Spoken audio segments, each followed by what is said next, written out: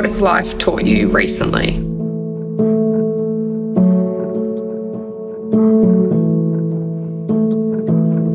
I think one of the biggest lessons I've learned, particularly over the last year, is that I'm probably more resilient than what I realised.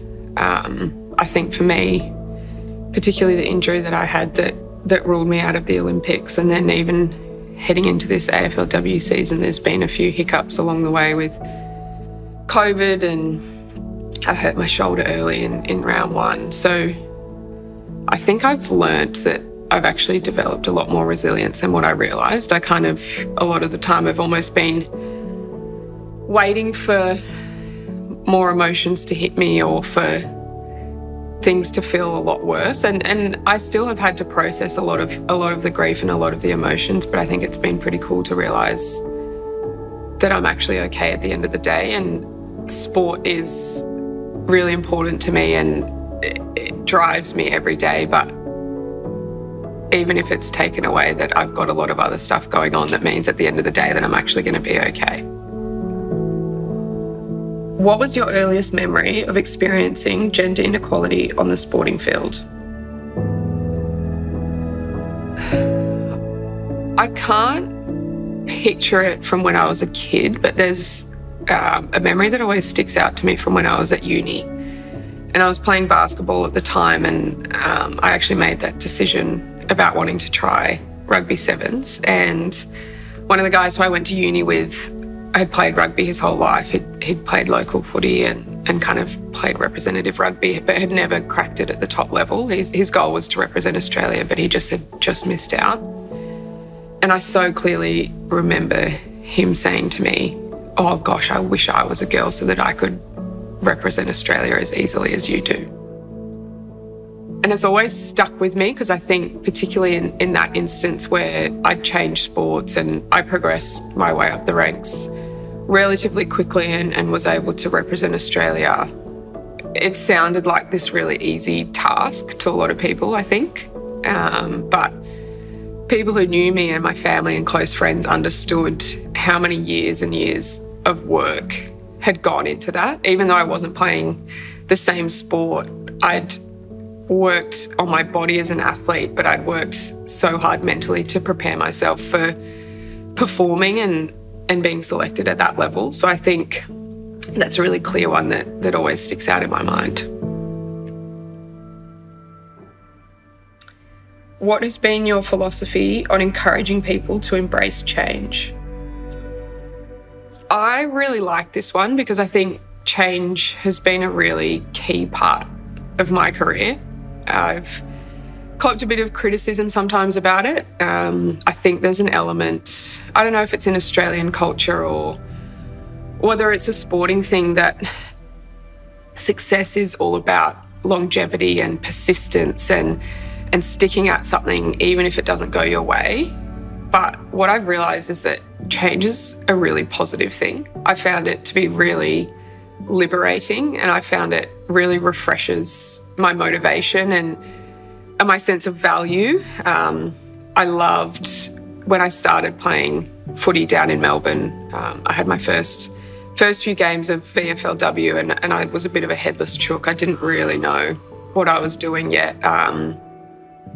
But there was this quote that I read from Steve Jobs that really resonated with me. And it was, the heaviness of being successful was replaced by the lightness of becoming a beginner again.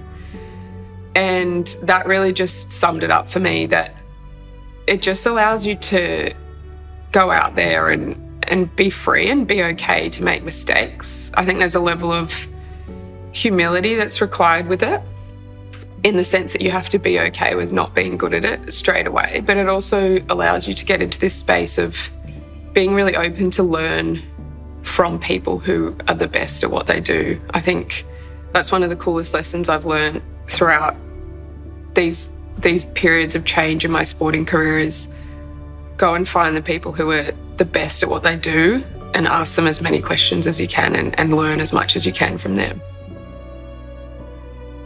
What does success look like in regards to gender equality and greater exposure for female athletes?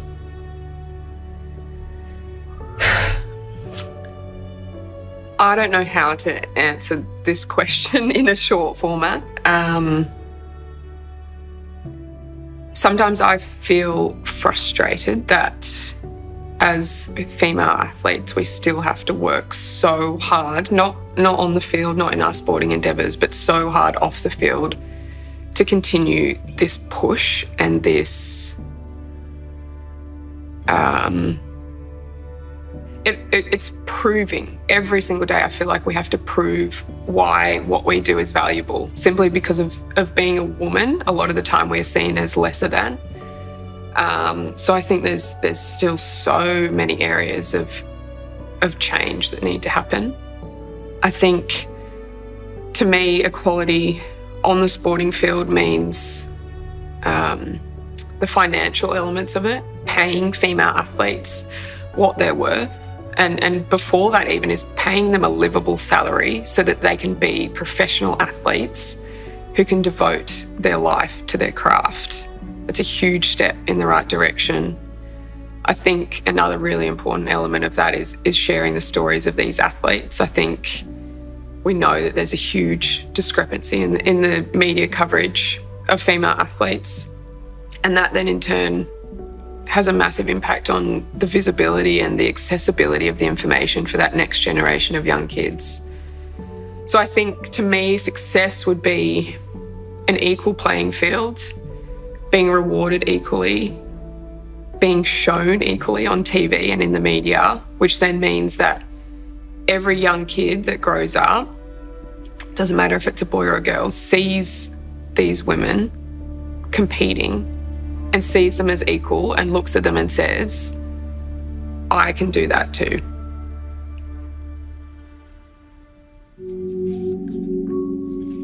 What is your method when it comes to showing resilience? What is an example of how you've done this?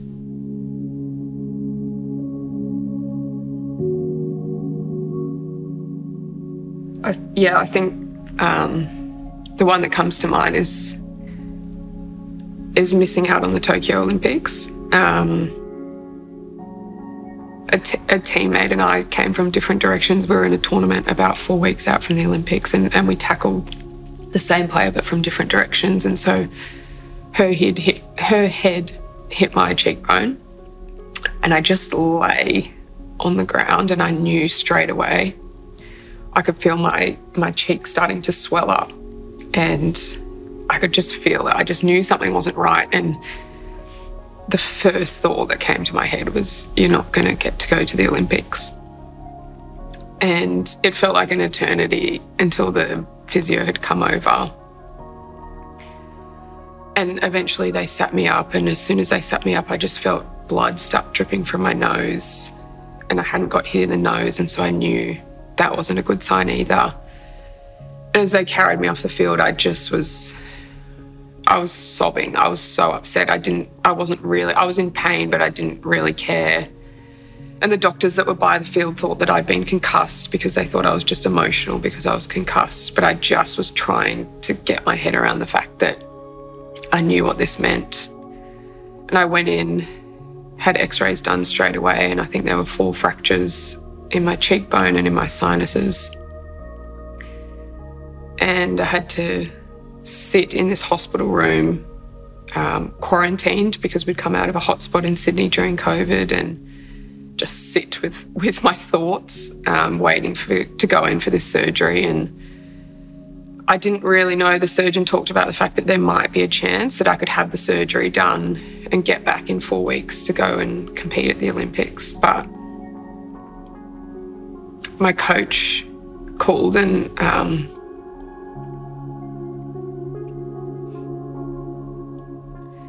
said he was coming to the hospital, and I knew straight away what that meant.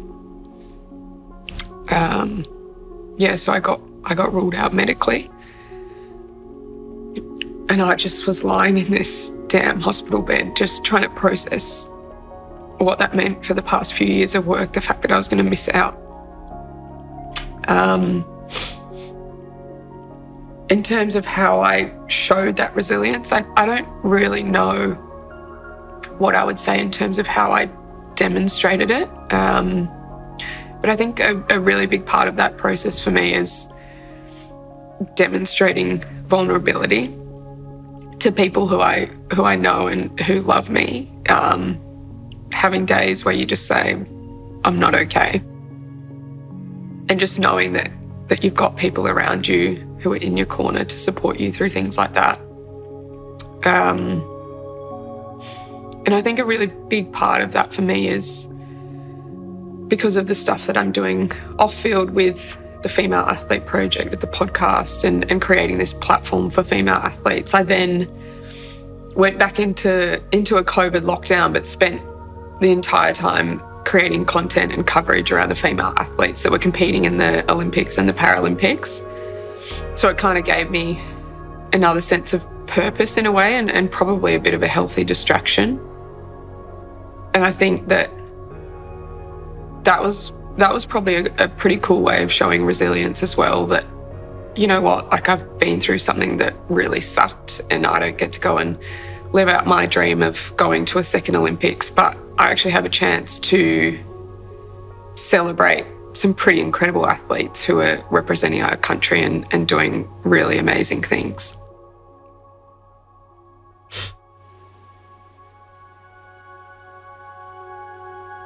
Which female figure in your life do you draw inspiration from? I think I'm going to say two for this one, and that's going to be my mum and my grandma. It's my mum because I think she's just gone through life where she's raised us three kids, and she kind of was a stay-at-home mum when we were younger while Dad was going to work. But once we'd grown up, she got to this stage in her life where she realised she wanted to kind of change careers and find out what she was passionate about. And I think for me, that's been a really cool lesson and probably something I've taken into my sporting career around finding what it is that you're really passionate about and following that. And I think my grandma is the other one. She was diagnosed with dementia about a year ago. And that's been really hard, seeing her go through that. But I think one of the most beautiful things to come from it is her appreciation for the smallest things in life. Sometimes when you go and pick her up to take her out for a coffee or just take her out for a walk, and you'll kind of be walking to the car and she'll just stop you and she'll be like, just look how beautiful the clouds are today. Or look at that purple flower over there. How magnificent is it? And you're kind of just like, that's the tiniest thing, but it's really special to spend that time with her, and kind of, it's just a really nice reminder to actually just stop and be present and appreciate the really little parts of your day. What is your greatest fear?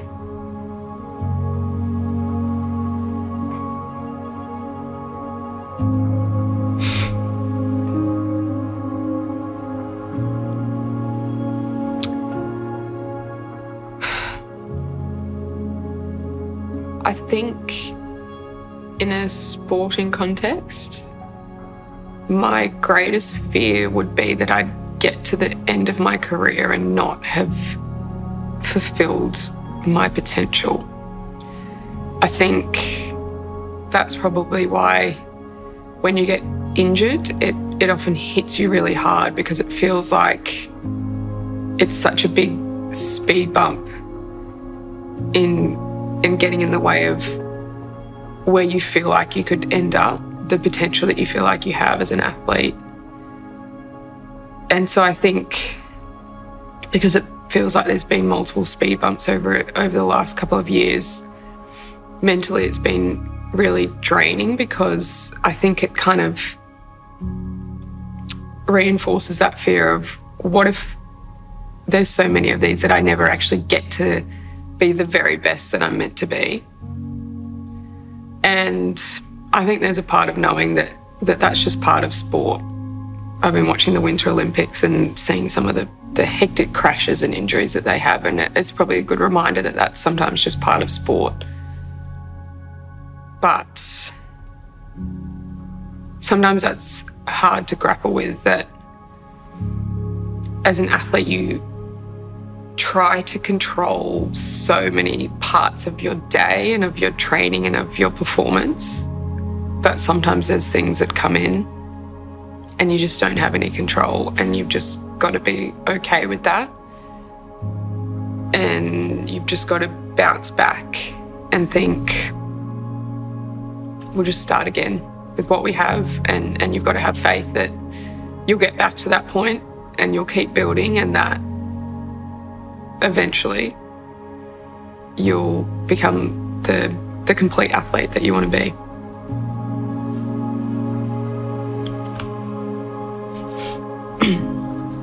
Why is being a role model for young kids and teens important? I think for me, it's so important to be a role model for the next generation, because sport is a really powerful tool to change people's attitudes about women.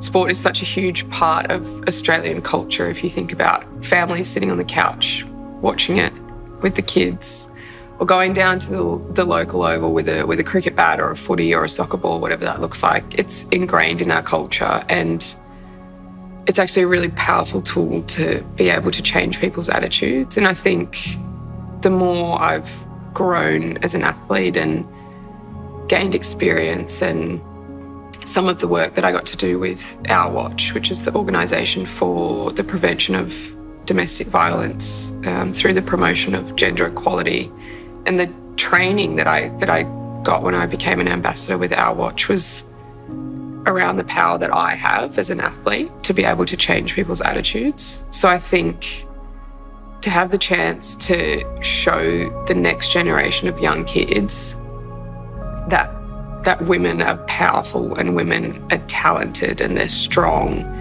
and they compete, and they stand up for what they believe in, is so powerful. And it doesn't just inspire them to play sport. I think it actually demonstrates to them that we are equal.